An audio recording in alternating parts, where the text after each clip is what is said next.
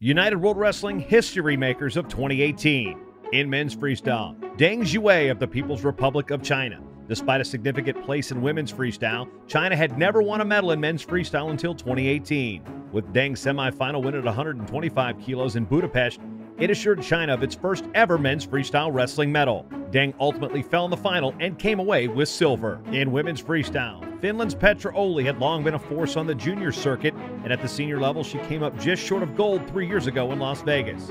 In 2018, OLLI won Finland's first women's freestyle world championship with a criteria victory over Canada's Danielle LAPPAGE in the finals.